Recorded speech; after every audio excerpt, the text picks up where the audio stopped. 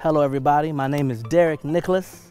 You are currently in Clayton, North Carolina at my home studio, AKA the garage, where the magic goes down, the creativity spawns, and the ideas come to life. I hope you enjoy. So what we got going on right here is my home garage art studio. Everything from floor to ceiling to walls covered in paint, because when I'm in the zone, I know no other way to do it. But what I find is that the art typically reflects the setting.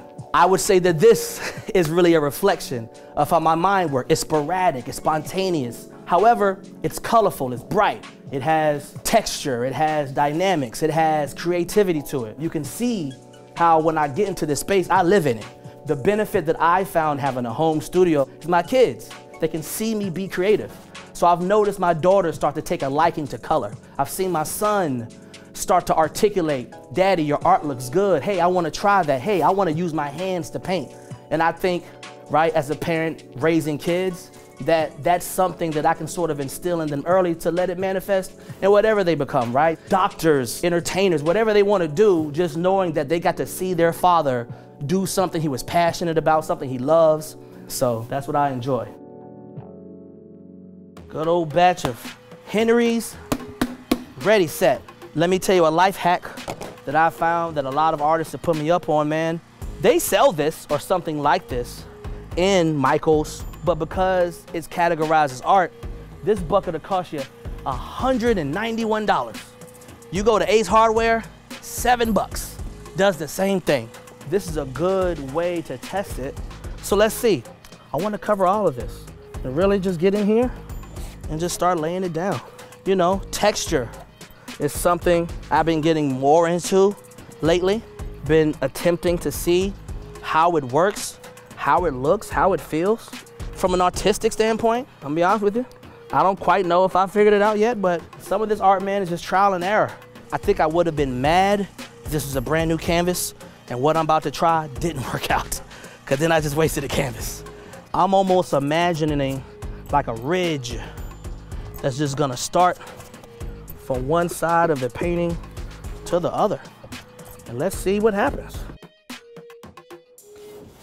You know what I find consistent in a lot of artists is that none of us feel as confident or secure in the art we do as people would seem. I've met folks who've created astounding murals for entire cities, things that anybody on the street would look at and say, oh, clearly this person not only is confident, but is successful. And I think publicly they are.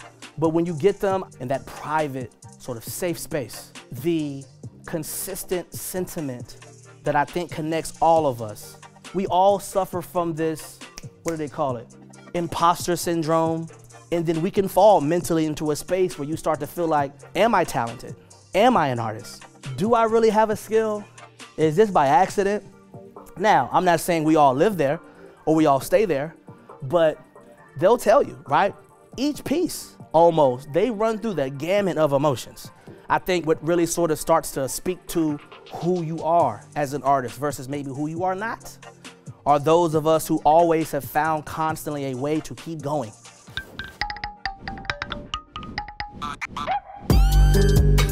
I think hip hop and art align so much because they're both sort of tools used from original pieces of other things melded together to make this beautiful new thing.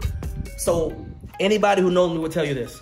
What changed my life is when I saw Enter the 36 Chambers album cover, and then I delved deeper into Liquid Swords, and I saw the artwork that was being utilized to promote Wu-Tang Clan, that and the artwork of early Outkast, AT-Aliens. And I was seeing stuff that I couldn't find in the comic. I was seeing stuff that y'all didn't see on TV, and the people in it looked like me. So as dope as Spider-Man was, Big Boy with the braids on AT-Aliens doing the action pose was really impacting me a little bit more. And watching how these black urban figures were in hoodies, but they had swords and they were doing action. I said, wait a minute, hold on. So we, meaning black people, meaning our culture, can use this art form and make stuff that we want. Because at that point, mind you, let's be honest, in the 80s, commercially, it wasn't a lot of us being represented. Not an issue, but that's all I knew. So my sort of pinnacle of what I thought art can be was Stan Lee. So those were probably the two biggest pivotal art, hip-hop related items that started to divert my attention away from trying to fit the status quo and really start to find my own unique voice and style. I really became sort of this amalgamation of technology, music, and art. Experimentation, I believe, is the crux of art. There's no style that never came out of somebody saying like, you know what, right? Like that's the basis of all fashion, all style, is somebody saying, you know what, I see what y'all doing, but let me try it this way. Or hey, I see that thing, y'all ever try to use it like this? And again, it doesn't always work, right? I believe a lot of the things that become sort of ubiquitous or become sort of the foundation of a lot of the things we call a style, like whatever style that is, whatever art form that is, had to start somewhere by somebody throwing away a lot of other stuff that was similar to it before landing on something that they finally felt comfortable with. Again, experimentation. You come out on days like this and roll the dice, see what you get. This is my therapy. This is my existence. I'm making this art because it makes me feel good. It's how I stay stable throughout my life and all the challenges that I have, that I rise throughout it. Anybody, whoever is creative, will always find a way to exist and evolve and even progress when it comes to physical medium.